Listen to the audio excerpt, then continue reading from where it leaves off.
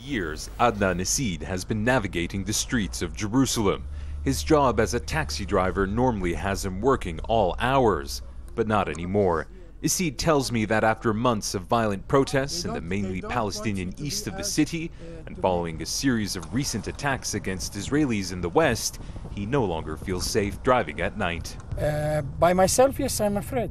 If there are 4 persons in the car, young person, and I am only the one that I am driving, so how I can defend on myself?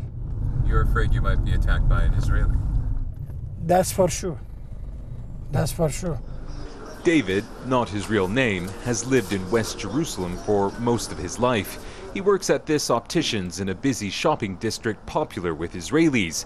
David tells me he's noticed a significant drop in business in recent weeks and thinks people are staying off the streets over fears of more attacks.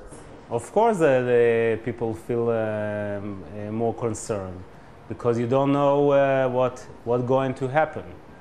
So it's a question what's going to be in the next week, next month.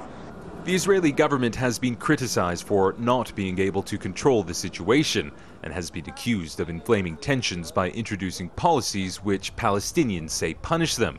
Whatever the case, on Thursday, the Public Security Ministry announced new guidelines on gun licensing as part of efforts to provide further security in the wake of the recent attacks. The new rules include the easing of restrictions on firearm possession and have declared 42 cities, towns, and local councils, including Jerusalem, as high risk, meaning residents in these areas can now get a gun permit much easier, a move critics say will only lead to more violence on the streets. It's clear this city is as divided as ever, but the one thing so many of its residents share is a fear of more violence. Imtiaz Tyab, Al Jazeera, West Jerusalem.